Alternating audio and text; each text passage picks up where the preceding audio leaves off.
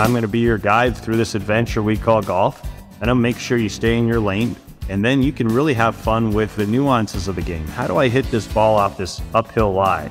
What adjustments do I have to make to my setup to be able to lower the trajectory by 10% to be able to fight this wind? Or how much more club do I need because it's 50 degrees instead of 75 degrees? Or I'm playing up in Colorado, and what's my adjustment to the altitude? The nuances of the game. Where's my ball going to land on this chip shot? Is it going to go down grain or into the grain? Is it going to skid before it spins, or is it going to spin before it skids? What's the ball going to do? All these things that help you turn 4s into 3s, 5s into 4s, that really help you score and play your best golf. We don't spend enough time on that because we're worried too much about how to swing the golf club, and that should be taken care of when you're set up. Hi, this is Ryan Wilden from Staten, Oregon, and I play golf at the San Diego Golf Club. This is Golf Smarter number 875. Internet information overload. How to dissect and use what applies to your game with Josh Zander. This is Golf Smarter, sharing stories, tips, and insights from great golf minds to help you lower your score and raise your golf IQ. Here's your host, Fred Green. Welcome back to the Golf Smarter podcast, Josh. Thanks for having me back, Fred. Always a pleasure to be with you. It's good to talk to you as well. Happy Hanukkah, happy December, happy holidays to you and your family. I hope everybody's well. Everybody's good. We're ready to take on some cold weather and then enjoy the holidays. Yeah, great. God, your kid must be getting tall, big, and hitting the ball. Right. Yeah, both. Did he have a good season? So my kids are now almost 14, almost 12, and but not really golfers. My son is a rock star soccer goalie. So the World Cup has been a lot of fun this past month, and so he's doing great with that. And my daughter's playing basketball and volleyball, and there's a little bit of golf in there, but most of the other sports right now. I'm sorry to hear that. He'll come back to it, I promise. Yes, I promise. Yeah. Like I've been telling him, like all the good athletes do. They do their sport, and then eventually they all come to golf. So he's got a nice base, and she's got a nice base, so they'll get to it when they're ready. Good. And I'm sure you're not the kind of dad going, no, you did that wrong. You've taught too many people to know better. It's actually so fun just to be able to support them with their other activities and not feel like I have to be the instructor. I'm an instructor to plenty of other people. I don't have to be the instructor to my kids. So it makes for a much better relationship. Good. Yeah, well, you'll get to that point. You get a couple years away, but you go from being a manager to a consultant. Yes. That's when you just have to let them make their own mistakes. It's a hard thing for parents to do. Be the supporter. That's what I want to be. The cheerleader on the sideline. Cheerleader, supporter, absolutely. Absolutely. So now that winter is really getting to be in full force here, it's interesting. What do people do? Like we get to play a lot because we live in California, and hoping to get more and more rain. It's been nice to not be able to play because the rain is coming down and the courses are muddy, and I'm a weather wimp and don't like walking in mud, so I won't play. So I'll deal with it. But that's okay. I just think about all our brothers and sisters in various parts of the country that only get to play 4 or 5 months a year, and I feel so badly for them. Well, they appreciate it that much more when they get to play. That's for sure. Absolutely. Yeah. And we just get cranky about it. But so what's interesting, though, people seem to be moving away, hopefully not forever, but there's these move towards getting these in-home simulators and going to places like Topgolf where they have rooms dedicated and bars that are designed to just have these simulators, and they think that they're playing golf. They're playing a video game, though. Yeah, well, they're playing their version of golf, and it's bringing more people into the game. And I haven't heard a single person who hasn't said, boy, we went to Topgolf and we had a blast, right? So I think it's a great addition to the game. It gets clubs in people's hands. Hopefully some of those people decide, hey, I'd like to spend 3 to 5 hours in a beautiful place like a golf course and actually go play some golf with my friends. And Topgolf is one activity and playing golf is another activity. But I think they'll both feed into each other. So I think it's a good compliment. Yeah. Well, for those people who go out to Top Golf and have a blast, and more power to you, we love it. Don't think that you can immediately go out to an 18-hole golf course. Find your local 9-hole course Right. and go get your chops in there before you start. Because some people get really cranky with new people on the golf course. Yes. Sounds like you don't want to be stuck behind that group of 4 top golfers who decided, hey, let's go. Let's grab those beers over to the golf course. Yeah, right. Or the, I'll go out with either by myself or with just one friend. We'll go out as a twosome. We had fixed up with people are like, yeah, we're just starting to play. It's like, oh, this is going to be fun. Yeah. Yeah, this is going to be entertaining. And well, it's my job to get those people out there being functional so you can play with them. Yes, thank you for taking that job. We appreciate it very much. So, interestingly, in your job of being a golf instructor, I'm fascinated as to when, if somebody comes to you that may have done more than Top Golf and may have played a couple of 9 holes or even played golf a couple times. A lot of people think they shouldn't get golf until they learn how to hit a ball, right? Or they shouldn't get fitted until they groove their swing. It's like, oh, no. You're coming out of backwards here. You know, get fitted first, and the clubs will help you immediately. Yeah. Right? Your swing is going to be your swing. You just have to learn how to groove it. So as an instructor, when you see someone coming to you for the first time, how do you decide whether you're going to be teaching the swing, course management, the mental game? What elements of the game, and where do how do you assess what you're going to do first with them?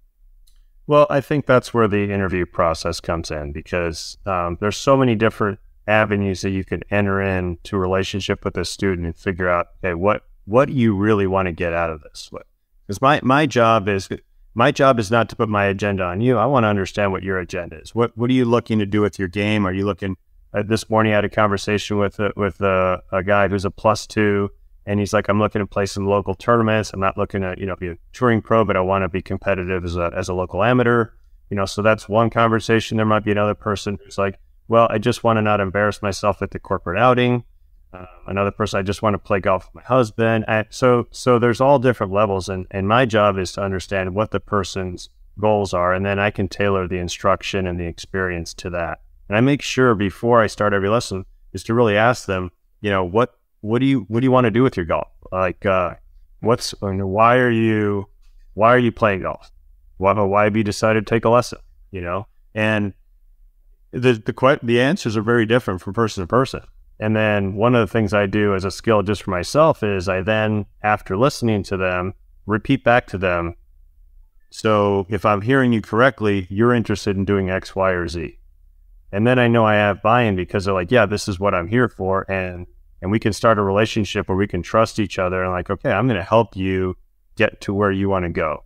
And some people might have unrealistic expectations. Some people, and that's part of the coaching experience is to be able to guide them through, the path they need to go through in order to get to where they want to be. And some of them may not be realistic about, hey, I want to, I just took up this game and I want to be a scratch golfer by the end of the year. And I'm only going to practice, once a week. I was like, okay, well, let's think about this. In my experience, I've been doing this for 30 years now. I haven't seen that happen yet. Not to say that you couldn't be the first, but I hope you're an extremely talented person to be able to do this. And disciplined. I once had a guy who came to me, and he was doing some business school classes at Stanford, and he's like, I'm fairly new. I've been playing golf for 6 months. I'm 23, 24 years old. I have some time on my hands. I want to see if I can make it on the PGA Tour. And I was like, okay. So let me ask you a few more questions. And turns out he was a world-class sprinter who broke his leg just before the Olympics. He was going to run for Canada. And this guy's amazing amount of club head speed just whipped the club through the zone like you wouldn't believe. I'm like, okay, well, you just passed the first test to be able to play on the PGA Tour, which means you need to have speed and power, right? I'm like, okay, now all of a sudden this is not unrealistic, not completely unrealistic. Because this guy has a huge skill that you can't really teach when you're 24. At that point, you either have speed or you don't to be able to play at the highest level. You can always increase it. I mean, Bryson showed that, but I guess the short answer to your question is it depends, right? What the person really wants to get out of it, right? And the way I look at it, and I know we want to get to this today, is we're living in an age where there is information everywhere. There's information on this podcast, some great speakers that come in and spend some time with you. There's information on the internet. There's information in magazines. There's friends giving you advice. There's instructors giving you advice. And one of the things I tell my students is, let me be your guide through this world of information, because not that the information is not that some of the information is wrong, it just might not apply to you. And if you start going down these avenues of things that don't necessarily apply to you, because let's say, well, I watched Charlie Woods at the PNC and boy, he does something, looks just like Rory. And it's like, okay, well, does this apply to you? I can tell you whether it does or not. And if it does, we can go there. But if it doesn't, it's a waste of your time and it's going to make you worse. And it's not because the information is bad, it just doesn't pertain to you. So I think one of the big challenges that we have, especially newer golfers, this generation of golfers, is they have access to all this information. And what do they do with it? And how can they simplify it and say, what out of all this stuff, what applies to me and how can I make it simple so I can actually be successful? And I think the role of the golf instructor these days, a huge role, is to be able to guide people through all of this. And one of the things I tell all my students, whether I'm teaching them online or whether I'm teaching them in person, is once they have their formula, like, now your job is to put the earmuffs on and not listen to anything else and stick to this plan. And I can't tell you how many lessons that I give are just getting people back to their original plan. And they've gone off on some tangent because, you know, I open up my emails in the morning and I've got 30 emails from some golf information company sending me a newsletter with tips and it's like, oh, this is interesting. This is interesting. I mean, I can, and the thing is, I as an instructor can sift through that stuff and say, okay, this is applicable. This is not. This is irrelevant. This is, oh, this could be really good. Great way of thinking about this. Good cue to help me do X, Y, or Z. But the lawyer out there, the doctor out there, the web designer out there is looking at that going, oh yeah, let me try that. Oh, let me try that. And they come to me and it's like, well, God, I'm a mess. I'm paralyzed with all this information, right? And then we have a whole industry of sports psychologists and other people, many of whom have been interviewed by you on this show. We're like, okay, let me get this person mentally quiet so they can actually perform. My job is part of that. Part of it's like, well, if you just do this little part, this is your thing, right? So, Mike Adams has done a great job of helping instructors assess their students to understand biomechanically how they're designed to swing. And doing that measuring, which literally doesn't take more than about 2 to 4 minutes, once you get used to doing it, is a great way to understand their personal blueprint. So I feel like I can't really help somebody until I've done those assessments. Somebody can say, I need a quick Band-Aid. I want to be able to play, in this 9-hole tournament tomorrow. What can I do? I might be able to give them a little tip to help them through the day. But if I really want to get them on the road to playing their best golf, injury-free, and the most consistent they can be, I need to measure them to understand how they're designed to swing the club, so they're not working so hard to make their swing work.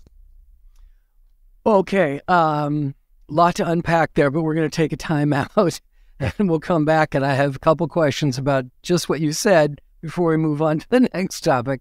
We'll be back right after this.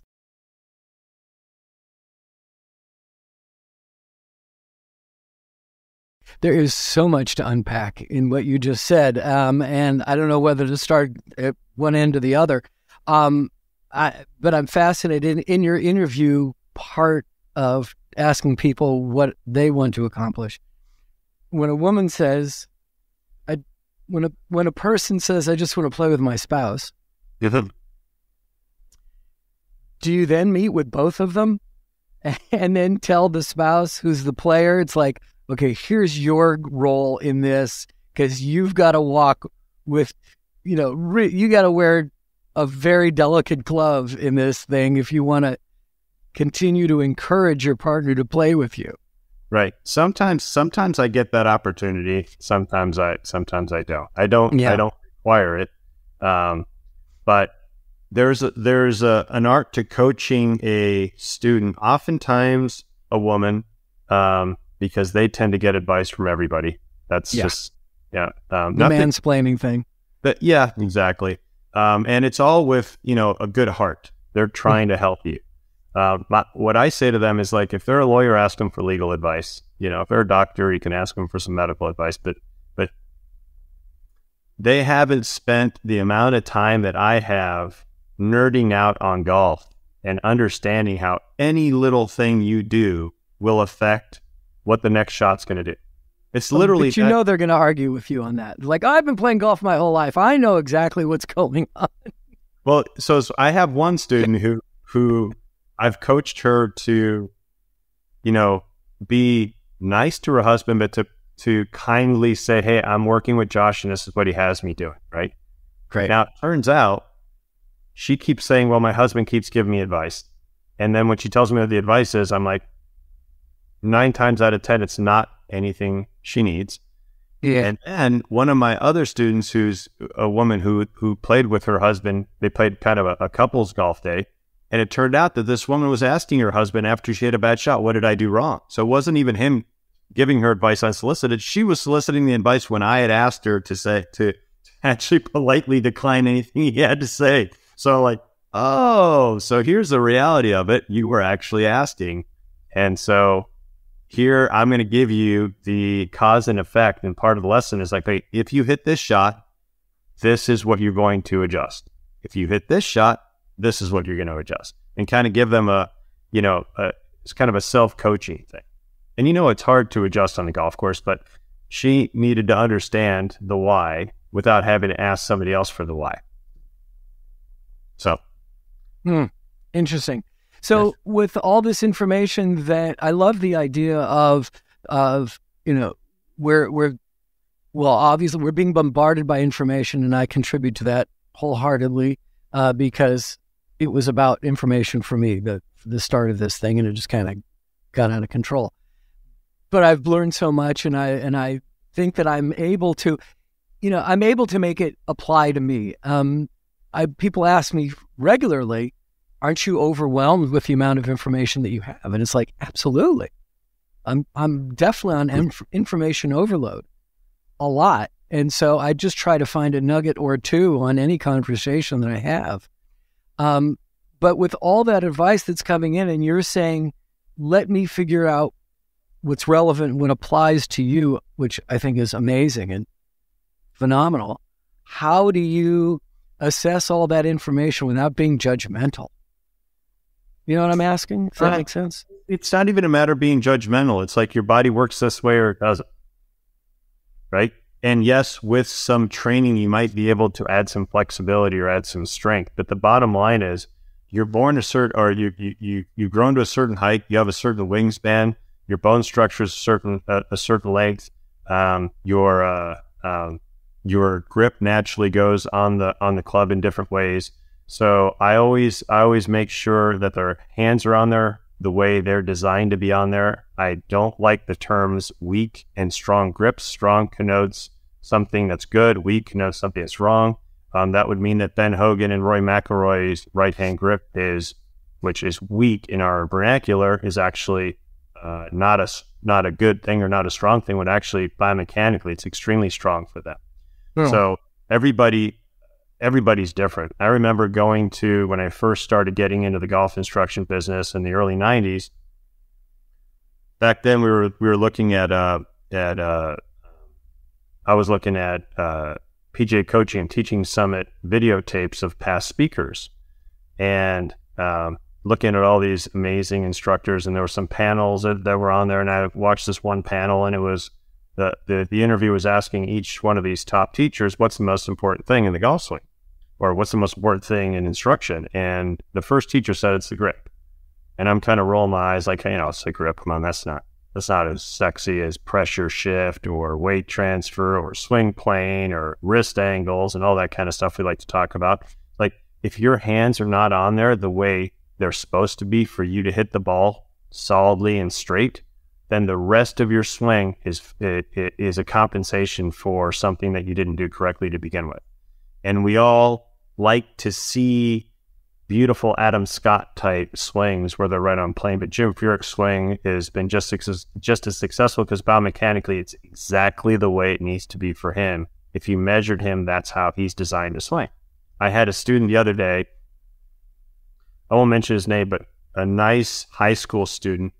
You would look at this swing and you would say, Matt Wolf's swing looks average, looks technically perfect compared to this kid. Was so outside. Flying elbow wasn't even a strong enough term. The elbow was just way up to the sky, made Jack Nicklaus' elbow look like he was tucking it. Massive plane change coming down with a lot of external shoulder rotation. And when he finished his swing, his feet were a foot further back away from the ball than when they started. And he smashed the hell out of it, dead straight. And he's seen my Instagram videos and talking about how I measure people through the Mike Adams system. And he's like, you're the only instructor in this area that I can trust because you're not going to try to make my swing look on plane, fundamentally neutral grip. And I'm like, you know what? When I measured you, you came out to exactly the way you swing the golf club, and please don't let anybody change you. I tweaked one little thing in his grip to make his club face be correct, but everything else, I'm like, now just absolutely let it rip. Give me all you can. Do not try to hold anything back. And the harder he swung, the farther and straighter he hit it. And it was exactly how he was designed. You would never look at this swing and say, that is a way to swing a golf club. And it was, it's been one of my favorite lessons. I saw him about a month ago, and it was like, I had to save his swing on my phone because I'm like, I just chuckle every time I see it because it's exactly the way he's designed to swing. And then there'll be somebody else who comes to me and they measure out as being somebody very neutral, and it'll look like an Adam Scott looking beautiful on plane, that kind of the things we like to look at because they're aesthetically pleasing. Right? I think what's aesthetically pleasing is a ball that's hit solidly with the correct trajectory and the curve that you predicted to happen before you hit the ball. That to me is beautiful. And how that happens is different for everybody. How you grip it's going to be different for everybody. How much stance width you have, what your foot flare is going to be. If your swing's going to be more upright or flatter, it depends on how you're designed. If you've got shorter arms, you're going to have a flatter swing. If you have longer arms, you're going to have a more upright swing. You have longer arms, you're going to have to stand taller because that's how the geometry works. So your posture is going to look like you're barely bent over. Somebody with short arms is going to need to bend over quite a bit. They're going to swing around their body. They need to bend over to be able to hit that ball. So everybody looks different, but all the great players, and the great player, when I say great players, somebody who has played really good golf for a sustained period of time. And I find that those players either were matched, well, I would say either figured it out almost on their own with maybe a little bit of help from a pro, but were headstrong enough not to change when somebody wanted to make their swing look different because that was their model, right? It's the Jim Furyk. I don't know if I've even told you the story before, but I was at a conference and there was a guy who was a teacher there who played on the same team at Arizona with Jim Furyk. And he was like the number 6 or 7 player, so he wasn't traveling. He was kind of frustrated. But when Jim got there, somebody told Jim, well, you got to change your golf swing because you can't play college golf with that swing. And he started trying to change it and couldn't break 80. And so this other guy got to go traveling because he was like the number 5 or 6 guy, got to move up a spot. And then the minute Jim said, to hell with this, I'm going back to how I won all those junior golf tournaments, back to the swing that's made him into a Hall of Famer and a major championship winner. He said he wouldn't shoot over 70 after that. The bad round might have been a 72, but he was shooting somewhere between 65 and 70 because he was doing what he's designed to do. So if you get measured, which happens with every one of my students, whether you're online or in person. I measure you before. You will know what your blueprint is. And if you know what your blueprint is and you stick to it, then you can ignore all the other noise out there, all this other information, which may be good for somebody, but not for you. Now you can make golf super simple. Now you go to a sports psychologist, like, well, how do you play your best golf? Well, I don't think too much. Well, they're like, oh my God, well, it's like the story of Fred Couples when he went up to Dr. Bob Rotella and asked him, all my friends are seeing you. Should I see you? And he goes, I don't know, Freddie, what do you think about when you hit an 8-iron? And he goes, well, I just think about the best 8-iron I've ever hit. He goes, well, you don't need me. So it's like, if you're doing what you're supposed to do, because I think I did a video the other day where I said, I'm a puzzle solver. I figure out what your pieces need to be, and I can put you together in the way that you're designed to do it. Right. So then you can keep it that simple, and all of a sudden your mind can be quieter. So psychologically, you're in a state of peacefulness. I think you had your one of your interviews was with a neuroscientist who wrote that book, Jira Golf, right? And he said, a quiet mind is how we perform our best. Well, if you're trying to manage your swing because you're not doing what you're biomechanically designed to do, then you got a whole bunch of noise in your brain, and it's hard to be in a state of flow or zone type state, as we like to say, because you're managing yourself through an entire golf swing, and you're grinding so hard to make this thing work that's not really designed for you. Because ultimately what you want to be able to do is get up there and rip it and not worry about it. But you have to be in the position before you do that. That's why that guy on that panel who said, you've got to have the right grip for you. I don't know if he said that, but grip is the most important thing. Yes, the right grip for you is the most important thing. And if you do that, it sets up so many things. Just the trail hand grip affects the club face, the path, the attack angle, the linkage of how your arm matches your body, and the direction of how your wrist hinges. So if that's off, that's already 5 things that are going to be messed up in your swing that you have to manage. Try doing that with a quiet mind. That is not going to work. Listen, we're going to take another time out. I'll be back. I'm sorry. I didn't mean to interrupt you. I'll be back right after this.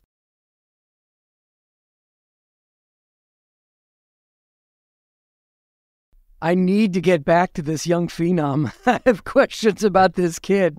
I'm so fascinated. It's like when he took his first swing, and he was going through the swing, and your eyebrows are going up, and you're like, oh boy. And then he made contact, and the ball just exploded out. Do you need to take a step back and go, wait, do that again? How many times did he have to swing for you to oh my God, this is legit? It didn't surprise me because I measured him, and I'm like, this is what should happen. Now, it was a bit surprising that he actually did that, because I figured that he would probably be doing something that he, looked at, like a beautiful, quote unquote, beautiful backswing that we're trying to feel like look at Tiger's backswing. Well, Tiger measures out to be pretty close to neutral in a lot of things, so it still looks very neutral. I got another story about Tiger that we could talk about.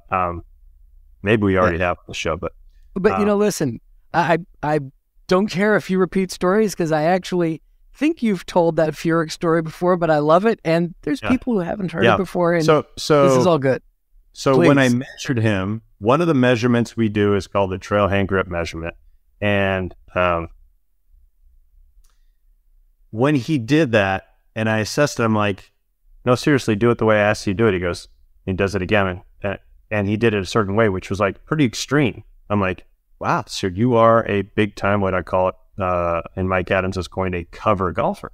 And so I'm like, so that's somebody who, when they take the club back, is going to have their elbow way out like this instead of tucking it like this and holding the tray like we've talked about before, right? Mm-hmm. His elbow's going to be like that. So you can imagine where the club's going to be. Pointing, elbow way up here, club way over there. And I'm like, well, this is cool. Let me measure how much your shoulder externally rotates. And he's got a lot of external shoulder rotation, so that's going to shallow the shaft. I'm like, okay, let me see this. And it did exactly what it was supposed to do. And I'm like, cool. Now your ball's going a little bit to the right. I need to strengthen your left-hand grip to match up your club face. But now just go ahead and do it. And literally, it's one of those lessons where think about how much work for a golf instructor to take somebody who's biomechanically that way and try to make them into a neutral swing. They're going to be doing some serious, what my old mentor Jim Hardy says, some serious physical therapy throughout the entire swing. That is a hard golf lesson. This one was one of the easiest golf lessons I ever gave. I strengthened the left-hand grip a little bit, and the harder he swung, the farther and straighter he hit it. Amazing. Like now it's like there's all this freedom. There's no what's the word I'm looking for? There's no managing. There's no resistance. They're just like it's freeing it up. It's letting it go. You don't have to block anything. You don't have to restrict. Unrestricted is probably the best word I can say. You don't have to restrict your swing anymore because there's nothing restricted. You can let it go. The club face is going to come right back to square. And guess what? You want to hit it harder? Swing it faster. It's just going to go farther. It's not going to go any more offline because everything's matched up. So you get to go full green light, let her rip, and it's super fun. So the answer was, what surprised me wasn't what his swing looked like, because that's how he was designed. What surprised me is that he didn't try to do something different, and he actually said, hey, this is me. And that takes a lot in a world of seeing all these pretty pictures to say, hey, it's okay to swing it like this. And I don't have to change who I am because this is how I'm designed. And man, and he's a young kid. He's only like 14 or 15. So, wow. I think that's why I think some of the best players are some of the most headstrong players because they have figured out a way they hit it well, right? And I can't count myself among them because I was a rule follower. So when somebody told me to do something, who was an authority figure, a coach, it's like, okay, I'm going to do this because hey, you're the expert. I'm going to do it, and I've been like that my whole life. But some of the best players are the ones who say, hey, I don't hit it well when I do it that way. So I'm not going to let you mess with my motion here. I'm going to do it because I do it this way, right? And so that's the kind of player. And I don't mind when people question what I teach. I want you to question what I teach, but I'll prove it to you that this is how you're designed to do it. And then oftentimes this is something we hear a lot. Boy, that's how I did it when I played my best. But that's not what the textbook said, or that's not what this person who was the latest Instagram sensation was talking about, right? And that's what I'm talking about, all this information out there. It's like, okay, well, this is the hot teacher right now. Let me do what, and this is his student, so let me try to do, what that player does. And then all of a sudden you're going down this road, and you know how hard it is. I mean, this game's hard. So we're making it really hard by trying to do something where you're not designed to do. So fire the questions at me. I will answer them to you in a way where you'll understand. It's like, oh, this makes sense. My tagline in my golf instruction is simple, logical instruction, because it's simple because it's you, and it's logical because when you do what you're designed to do, you can be successful. When you try to do something that somebody else is designed to do, that's when you have to restrict, manage, block, analyze, high maintenance would be a word. Have you interviewed Bruce Rarick already in another podcast, a putting coach? He should be on your list of people. He's a fantastic putting instructor. And one of the things we co-coach people. I just have them on FaceTime, and we do some lessons together. And we measure everybody before they putt, so we know exactly how they're designed to putt. It's the same thing. I mean, putting is not a hard motion if you know how you're designed, but it's super hard. I'll give you a quick example. So my right hand turns out to need to be in a weak position, kind of like Rory's or Ben Hogan. That's how we call it a side cover grip. I always used to pull my putts. Well, what was my grip? Well, I put my right hand on the side, like where my palm faces the target. Well, the minute my hand goes to where it wants to be, which is more turned to my left, that's what's going to happen during the stroke. And I would pull all of my short putts that I was trying to make for par. And the minute I turned my hand in the correct position, that pull went away. I didn't have to manipulate the stroke. I mean, I even did a video years ago where I said, hey, you know what? To stop the pull, lead with your left elbow. And literally it was a block. I was teaching a block because I was trying to get myself to stop hitting it left. And that was a great compensation. Now I don't have to compensate for that anymore because I'm already biomechanically sound before I start. So I was going to tell you the Tiger story. Do you want to do a break or can I just keep going? Oh, no, wait. First, let me say, yes, Bruce Rarick has been on the show, and I think you introduced me to him. That was Arnold Palmer's playing partner for years. Yes. Amazing storyteller. Great storyteller, but even better coach, better putting coach. I mean, the guy, phenomenal. It is so funny. Like at the end of every putting lesson, I say, Bruce, you did it again. This person keeps making 10 footers like they were 1 footers. It's amazing. But all we're doing is we're getting people to do what they're designed to do, whether Bruce is doing it in putting or I'm doing it in the full swing. We're just making you. And if you're you can be consistent. So if you go back and look at Tiger's career, what's the best shot he always hit when he was under pressure? We're going to get back to Tiger. But you're right. We do need to take a break. And let me just say that Bruce Rarick was on episode 804, definitely worth going back and listening to. And that was from August 3rd, 2021. We're going to take another time out. We'll be back right after this.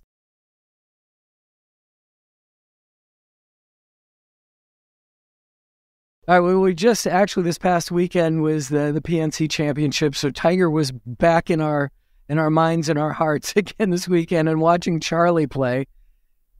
Charlie is like now he's starting to come into his own, but he's a short kid. How old? Do you have any idea how old Charlie is? He's 13. 12, 13? He's the same age looks like kid looks like he's been lifting weights. I mean, he's got cut shoulders and stuff. Have a home gym at the Tiger household. Oh, you think so? You think that they have access to the facility? Doesn't have to go to the local Y? Right. Yeah. But you've been wanting to tell, you got a Tiger story. Let's go there. So my Tiger story, this goes back to like hitting balls the way you're designed, right? So I asked you the question, so what's the one kind of famous shot Tiger's hit over and over again in competition that he can rely on every time? What's that shot? Stinger. You got it. It's the stinger, Whoa. right? Yeah. I'm never good at these pop quizzes. That was, I expected you to answer that, not just because you're a bright guy, but because that's the shot he always hits when he needs to get one in play. He's amazing at that shot. He basically made that shot famous, right? So he's 19 years old. But explain what that is. What is the stinger? The stinger is just the low bullet shot. In his case, he likes to usually have it fall a little bit to the right. Okay. It's his edit and play shot. It's his fairway finder. It's his kind of like go-to shot when a lot of pressure's on. I don't think in all the years I've watched Tiger, and I've watched his whole career, I've ever seen him hit that shot. It's like it's in his DNA, right? It's how he's designed to swing. So I actually practiced that shot. You could argue that Tiger is the best iron player of all time or his generation. Tough to argue against that, right? You could also argue that Tiger, relative to his peers, was not a very good driver of the golf ball, right? And if you look at his career, if you wanted somebody to get a driver in play, you wouldn't pick Tiger. If you wanted somebody to hit an iron close, you'd pick Tiger, or hit a stinger, you'd pick Tiger, right? So when he was 19 years old, he had just won the Pac, back then it was the Pac-10s. And, we both... Soon to be again. What's that? Soon to be again, the Pac-10. Yeah. Who knows? It stays around. Hopefully. Yeah, sorry. Yeah, so every year we have an alumni against the team match, and so I luckily got paired against Tiger. And so I'm walking down the fairway, and I said, hey, listen, what do you do? And again, he was 19 years old. He had just won the Pac-10 championship, shooting like 61, 65 in the 36-hole day. Just annihilated the field. I think he shot 80 the last day and still won by like 8 or 10 strokes. So I said, what do you do when you got to get a ball in play? Narrow par 4. He goes, oh yeah, I just take my 2-iron. I hit a low one, about 260 yards with a little fade. I'm like, that's nice. I mean, back then, whatever that was, 96 or 7 or so, or maybe it was 94 or 5, whenever that was, he, to hit a 260-yard 6-iron, a 260-yard 2-iron was pretty amazing. and to hit it low and still be able to hit it that far. Right? Yeah. But that was his shot, right? And that shot became famous through the years, and he hit it so many times, and he won a British Open barely hitting a driver off the tee. I think it was at Hoylake, where he just hit a lot of those stingers around the golf course. So Tiger's got a grip where his right hand is slightly weak. Not as weak as like Hogan or Rory, but is slightly weak. But that, if you think about that hand position, which is turned a little bit to the left, it's very biomechanically oriented to hit downward and leftward, to compress something. Not great at hitting up on something. Not a good driver of the golf ball, remember? So for him, hitting that shot was just like natural. It wasn't hard for him. It was hard for him to tee up a ball high and hit up on it because of the way his right hand orientation was. So it wasn't natural for him. That's why he struggled with it, right? If the 45-inch graphite shaft, super big-headed driver never came into existence and we're still playing with a tailor-made burner, small-headed thing that you barely had to even, put a tee under it and just compress it, Tiger would have won 50 more tournaments, right? Because his driver wouldn't have let him down, right? Because he would have been able to hit down on his driver, right? Because he's designed to hit down on it better than he's designed to hit up on it, right? But that's just how he's designed, right? Colin Morikawa, great iron player, hits quite a bit down on it, right? He's designed to hit more down on it. So that's when you start to understand who you are, and you are headstrong enough to not veer away from that and not get distracted and not go down different avenues. And that's why I say my role is to find what that is for you. That's the way I see myself. I'm like, I'm gonna be your guide through this adventure we call golf, and I'll make sure you stay in your lane, right? And then you can really have fun with the nuances of the game. How do I hit this ball off this uphill lie? What adjustments do I have to make to my setup to be able to lower the trajectory by, 10% to be able to, fight this wind? Or how much more club do I need because it's 50 degrees instead of 75 degrees? Or I'm playing up in Colorado, and what's my adjustment, to the altitude? The nuances of the game. Where's my ball going to land on this chip shot? Is it going to go down grain or into the grain? Is it going to skid before it spins, or is it going to spin before it skids? I mean, what's the ball going to do? All these things that help you turn 4s into 3s, 5s into 4s, that really help you score and play your best golf. We don't spend enough time on that because we're worried too much about how to swing the golf club, and that should be taken care of when you're set up. Getting back to your simulator thing, this is where maybe I'm going to be dating myself and be a little more old school, but golf isn't played off of a flat lie with a camera in your face into a screen. If you're looking to become a better golfer, limit your time in the simulator and spend more time on the golf course experiencing, hey, it just rained yesterday, now it's muddy. What do I do to make sure I catch this golf ball first and don't catch it, right? Because it's not going to bounce into the ball like it would be in Palm Springs where it's firm, right? So I need to be able to adjust to those situations if I want to become a better golfer. If I want to spend my time on a perfect lie on a flat mat, right, hitting into a screen and expect I'm going to get much better at golf, you're going to be unpleasantly surprised when you get to a golf course, right? It's like, I can't remember what I was talking about this, but it's like, let's say you hit 27 irons into the simulator, and you got that, and you got your TrackMan or you got your quad out, and you get your numbers perfect, right? And then you hit your drive beautifully off the first tee when you go play on Sunday, and your ball ends up in a divot. You got your 7-iron to the green, but the ball's in a divot now. How well are you prepared for that? Right? I don't let my students give themselves perfect lies when they're taking a lesson from me. Just roll it out there. Now let's play that one. Let's change the target. Let's change the lie. Let's change the shape. What are you going to do? Right? That's golf. But hitting into a simulator, we get to this guy, put the ball in the perfect ball position, perfectly flat lie. There's no grass behind my ball. I'm hitting into a screen where it doesn't really matter, right? Yeah, well, to me, that's the difference, that we talk about. I was playing with a guy this weekend that I, just met on the course, and he was complaining about his golf swing and stuff. And it's like, dude, your swing is fine. You just have to learn how to play golf. I mean, all you're talking about is making contact, is hitting the ball. And that's really different than playing golf.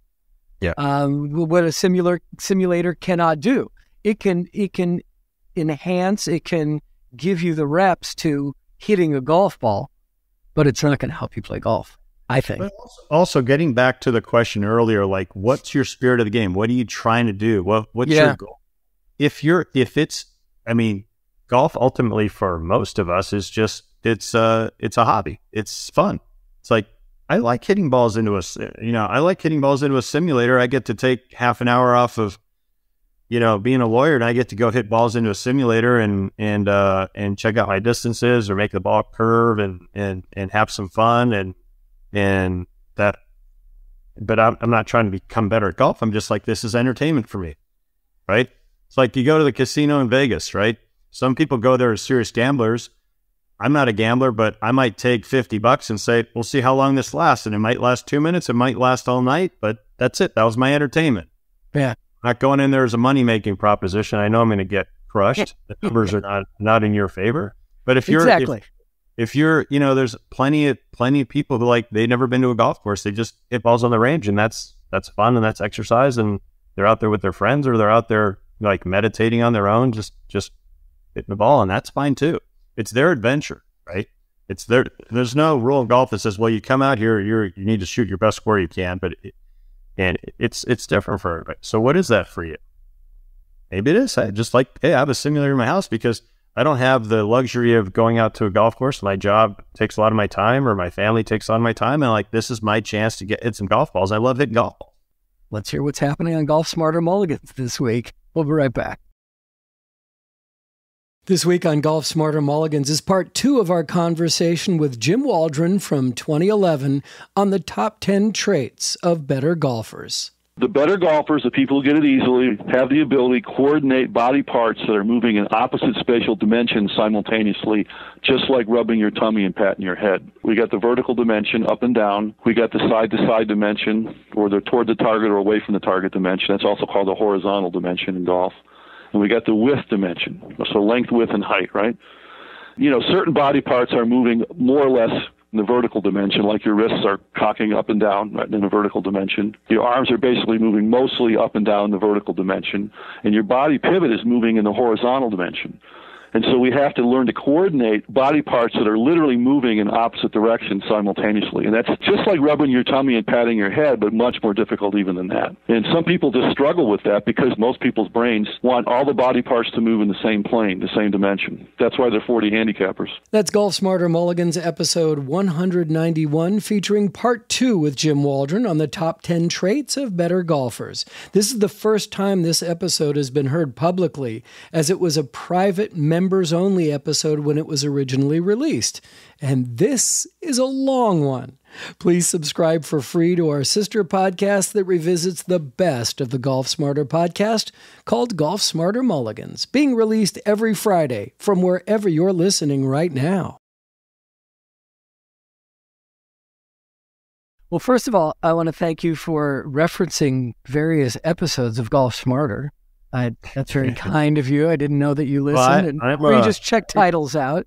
I may be a guest on your show, but I'm a listener as well. I really enjoy the people, and you do, like I've told you before, you are a great question asker and a good listener. Yeah, thank you. That makes for a great interviewer. So I appreciate it. It's been amazing to me on how many teachers say that they've been using this show as a resource for learning how other teachers do it. So that's really flattering.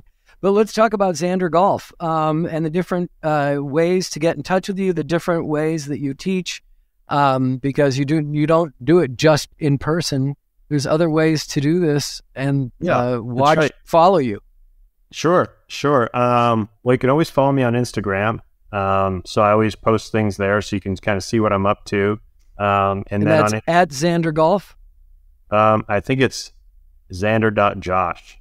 I think that's what it is. But if you just look at Xander Golf, you'll find me on there.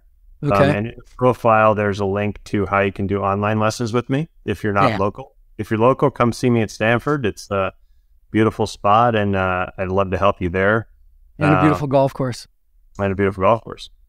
But yeah, if you're somewhere out there in the world listening to the podcast and you want to get some online instruction from me, I'm affiliated with a company called Zip.co, and in my profile on Instagram, you can find it. And I think I've given you the link for if you put it in the show notes, they can look there, and there's a coupon that they can get a discount on the online lessons there. And in the online lessons, if you sign up for the coaching program, there will be an assessment that you take so I can understand how you're designed. So going back to what we just talked about, because I don't want to just, give you a quick tip if it's not going to be something that's, again, relevant to what you need. I want to make sure that you're getting exactly what you need. And there's a chance for you to both send me videos and send me comments on what your ball is doing so I can understand what your ball flight's doing as well. So there's different programs that you can do, whether you see me once a week or see me twice a month. You can do either one of those and kind of help, like I said, guide you through your adventure and your journey of being the best golfer you can be, or doing whatever you want to do with golf. But I would highly recommend getting to the point where you understand who you are. And that's my job, to help you figure out that puzzle. And it's not complicated for me because it's what I do.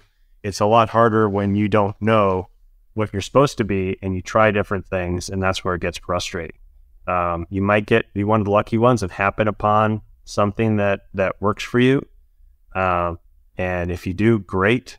But if you're struggling at all, I can get you on the right track. So that's a great way to find me. Well,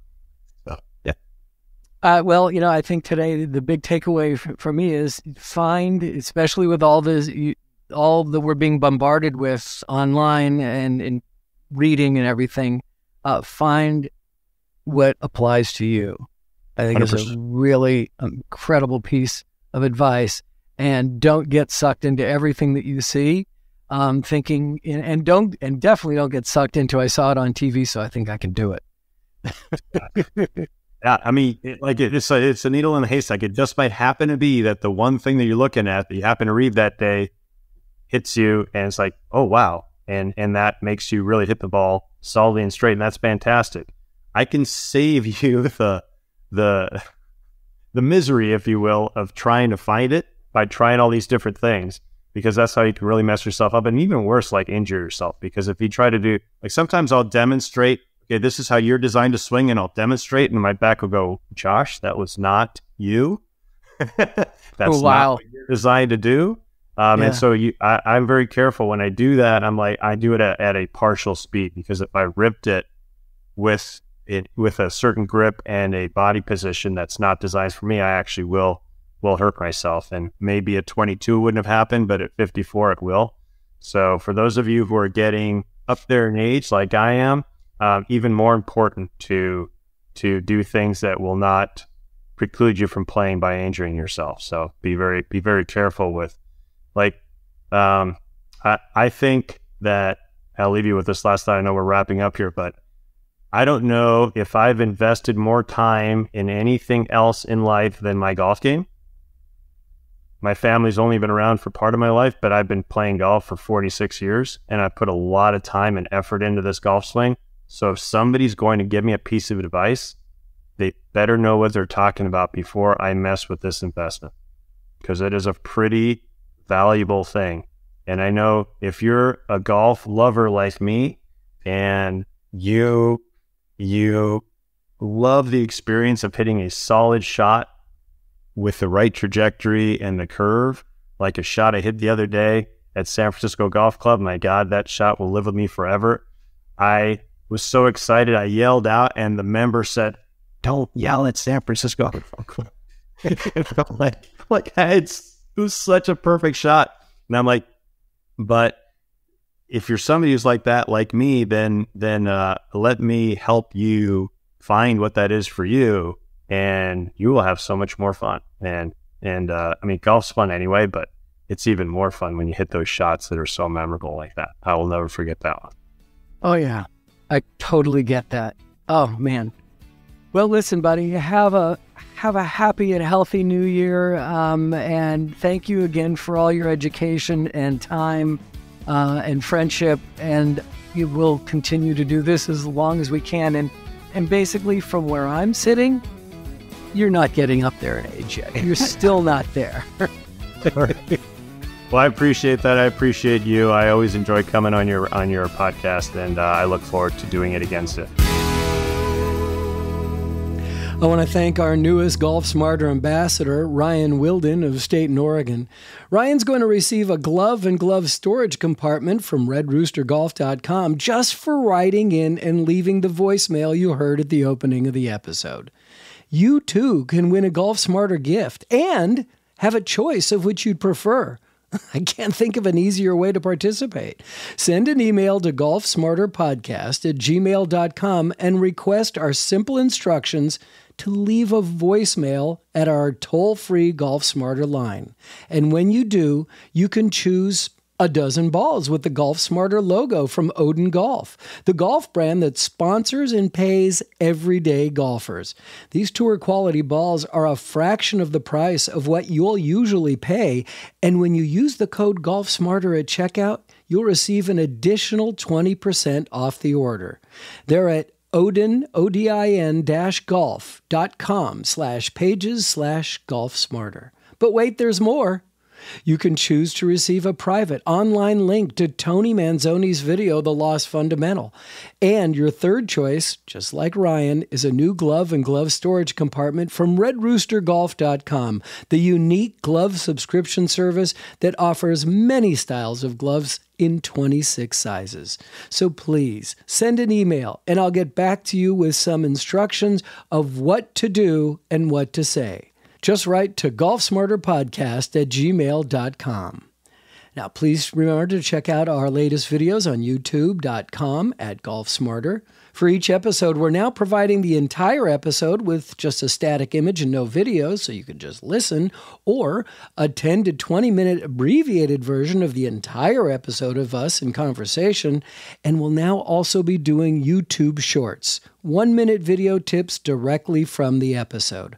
I'll leave the link in our show notes, in addition to having the new highlighted video on today's blog post at golfsmarter.com. But please subscribe to youtube.com/@golfsmarter so that you can be notified of podcast episodes and other videos posted to Golf Smarter TV.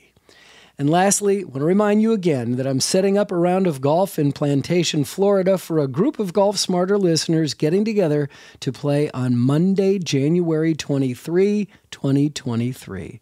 You'll receive all the details via email when you sign up, but I need to hear from you. If you'd like to play 18 holes with me and some other Golf Smarter listeners, please let me know via email no later than Monday, January 9th, 2023. That should give you enough time to figure out your schedule. Again, we're going to play on Monday, January 23rd, 2023. That's 12323, somewhere near Plantation, Florida, and I'd really love for you to join us.